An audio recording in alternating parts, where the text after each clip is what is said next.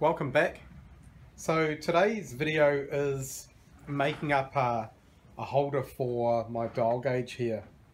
So the story is I redid the mill a little while ago, stripped it all down completely, replaced the bearings in the spindle and put it all back together. Now when it was pulled apart and the column was taken off the base, there were some shims that had come out, and those shims were in there to line up the column with the table so that you have the column perpendicular to the table so that you're cutting flat, if that makes sense. So I'll put it all back together. I didn't know where those shims had fallen out from, what part of the area where the column bolts onto the base, so I didn't know what shims to put back where. So I need to tram the mill so that it's flat again. This video is not on tramming, but it's on the tool that I need to make up to hold the dial gauge in the spindle so that I can use it to tram the head of the mill, which on a round column mill, it's kind of not that easy. There's no adjustment. You just have to shim it with the shims where the column is bolted to the base.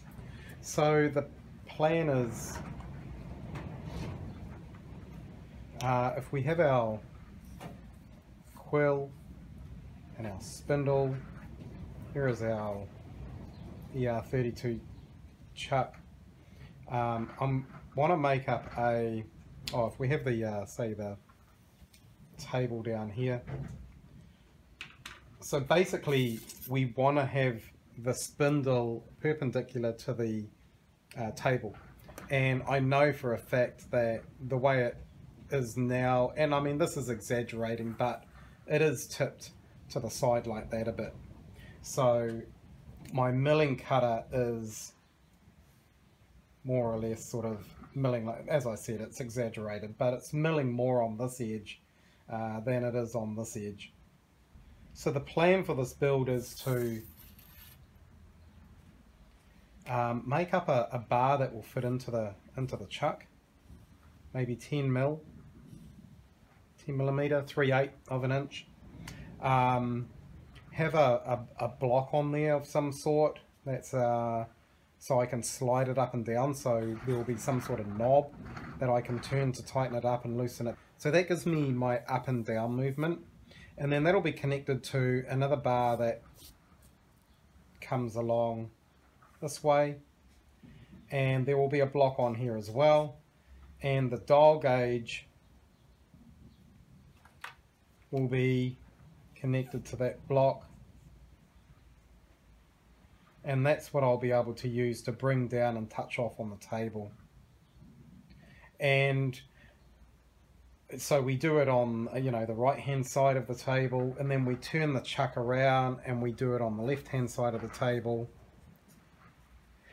and that tells us the difference will tell us how much of an angle we are on our spindle here in relation to the table. And then from there I can shim up the column to try and get that straight. So this is doing the x-axis, and I will use the same tool to do the y-axis. I don't have much travel on the y-axis, so that's the idea of bringing this block in closer here maybe, so that the dial gauge is closer in and it does not fall off the end of the table when you're doing the front and the back and the y-axis. So as I said, I was thinking of 10 mil 3/8 bar for these two bits, and I'll just have to see what I've got for the other bits, but basically I want to put the dial indicator goes into a hole in this square block, and then maybe some sort of hand screw or even a cap head Allen bolt that I can tighten up with a Allen wrench or Allen key. So I'll go off and have a look at what sort of stock I've got, and then we'll come back and we'll sort of lay out what it needs to look like and take some measurements. I found some 10mm stock that would work for this project. So that piece there would be probably cut a lot shorter than that. That could go into the spindle.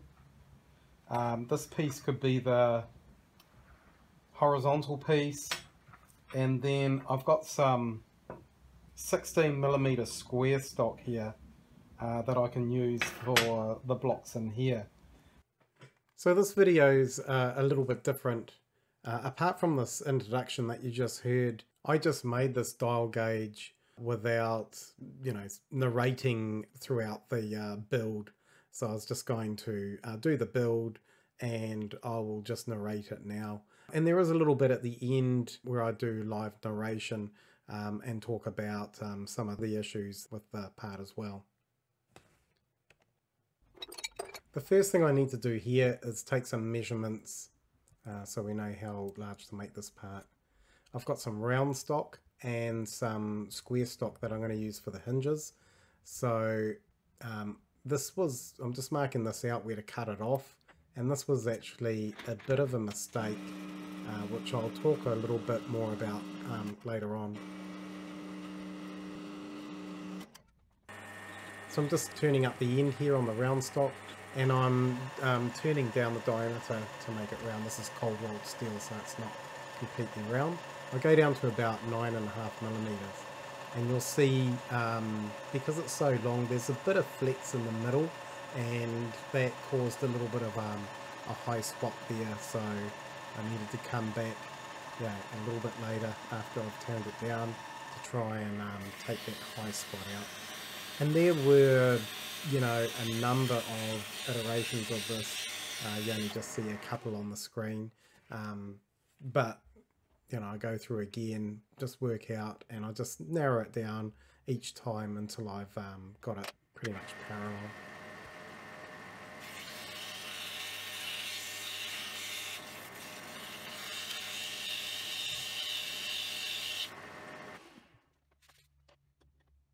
And a final measure, and then we move the tailstock out the way, and I just bring the part in and we check it on to the bar there. Okay, so the bars were held in the lathe in the chuck there, so I just need to chop those ends off. And that wheel was getting a bit short, so I tried a different grinder which had a short wheel as well, and it was hard to get in there, but I finally got the piece off. And just cleaning up the ends here on the belt grinder. Now I'm working out, where the holes are going to go and how these bits of pieces are going to be put together and bolted together, and how they're going to clamp.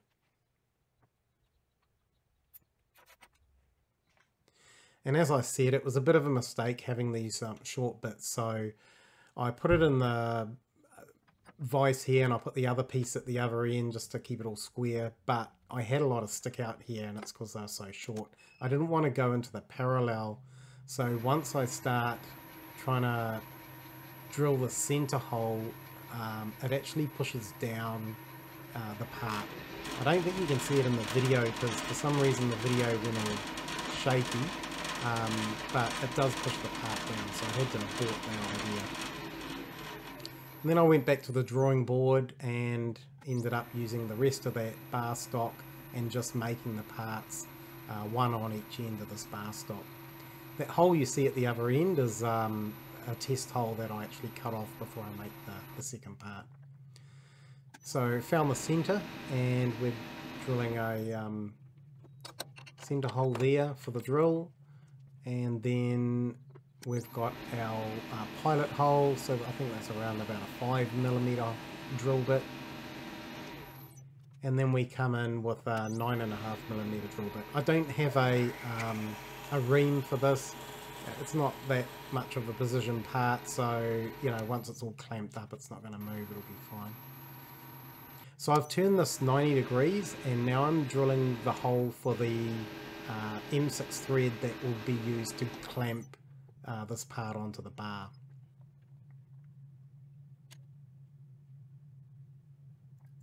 So I think that was a 5mm drill bit as well.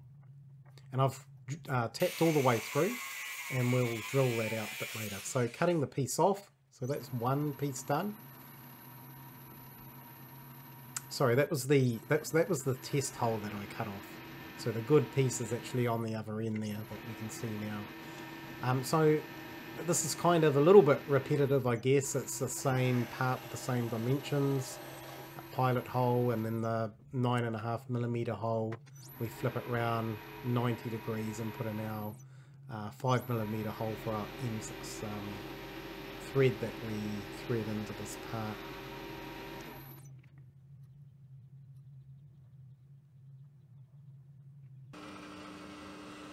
And then I cut both of those ends off, and that's sort of how they fit together. Now remember, there's no slit in these parts, so they're not tight on these bars.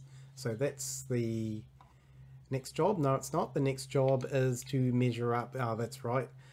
My dial gauges have different diameters, so that throws my plan out the door. I didn't check that before, so I decided to make the other part at the other end for the imperial dial gauge. So I'm just taking some measurements here. This third part goes on the horizontal bar, and that's pretty much exactly the same. And I've actually used the bit that I cut off in the beginning, but what I do here is I've put it more into the vise, but for the second one I used the DRO and I stopped a couple of millimeters short of the bottom, and then I push those parallels in, or take them out, and then I can go right through without hitting the parallels. So that worked okay. And this one here is a 5mm hole. I'm not sure if I removed the parallels or not.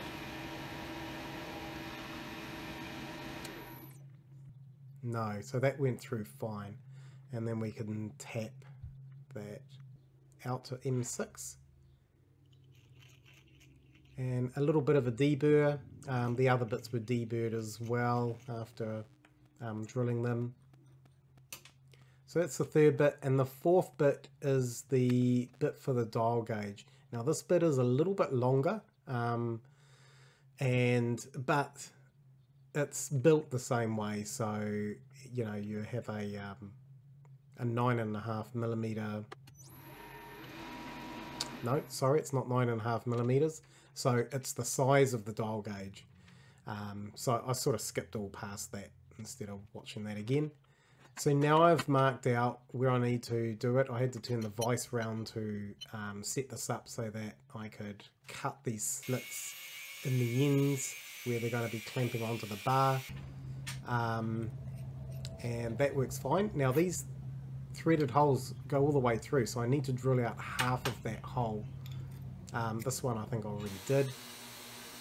And then once that was done, I went to the belt grinder and we're just putting a radius on all of the ends here, so it looks a little bit more respectable.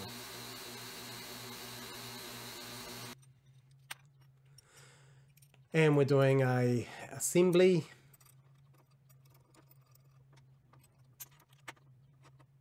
And everything seems to work quite good. I talk about, it looks a little bit fidgety, and it is. I get a bit of angles there. I can change the angles, so that's all good. So it all fits together good. I pull it apart because I want to hot glue these four pieces, the four small hinge pieces. So I bring that over to the vise. There's my bucket of oil there, and I get out my forge burner, foundry burner, and I'm just heating this up till it goes blue, black, and then it sort of goes, if you go a bit further, it goes back to a silvery colour. And then I'll just do that on these four pieces here.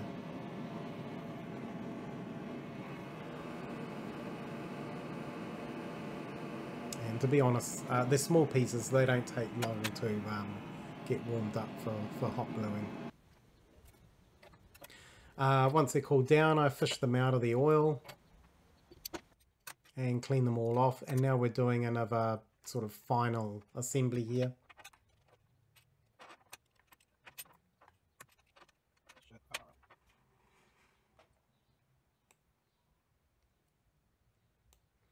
Now I'm pointing at a little shim I had to put in there, and I explain about that in the last bit.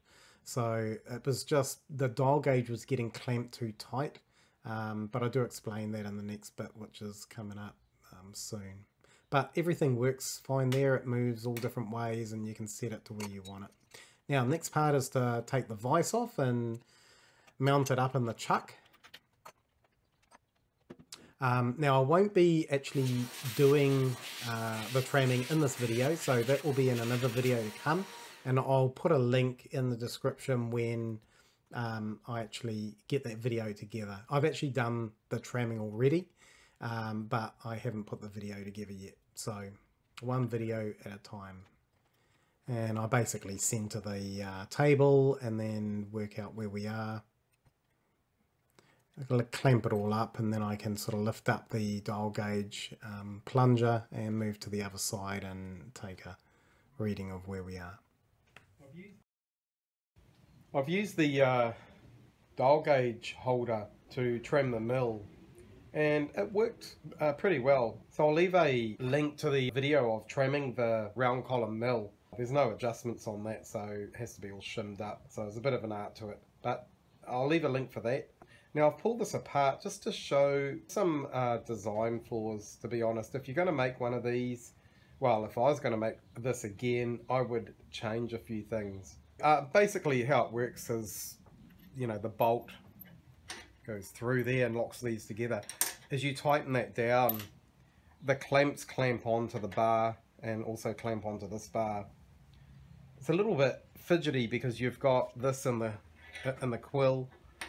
This wants to slide up and down. This one wants to slide, you know, across the horizontal. If I was doing this again, I would probably have this round the other way, and I'd have a piece of, you know, this would be longer at this end with a hole in it which just goes into here. So I'd have a separate clamping bolt or handle for the vertical, and also a separate bolt or clamp for that one there. I had the same issue at the other end as well, so that goes on top there, just the same setup as what we have over here, and then the dial gauge fits in there.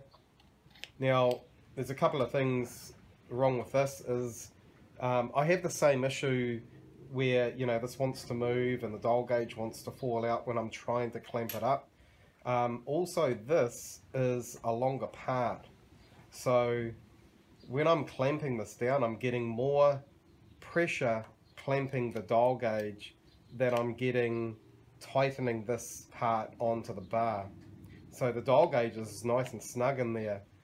However, this is still a little bit loose on the bar, so I have to tighten it down a bit more. And I don't really want to, you know, put too much pressure on the dial gauge and damage it. So again, I'd do a similar type thing. I would, you know, maybe have it an extra bit longer here, not slotted, and it just bolts together. So when you bolt that one, that fixes the bar, and then the dial gauge would be clamped separately with this one over here. And also, as a result of this being longer and clamping too tight onto the dial gauge, I had to put like a little shim in here so that, you know, it was going to firm up on the dial gauge, but it wouldn't over tighten it. So that was the way I got around it. Now, I don't know if I'm going to modify these and change them. I mean, this tool is only going to be probably used for trimming the mill, and, you know, how often do you do that? Well, I've done it once, so maybe I can just put up, you know, with it next time. But as I said, if I was going to build another one, I would just change a couple of things, and I thought I'd mention that after I've used the tool, so that if you're thinking of doing the same and building a dial gauge indicator like this, then perhaps you want to think about those things and add that into your design. Thanks for watching.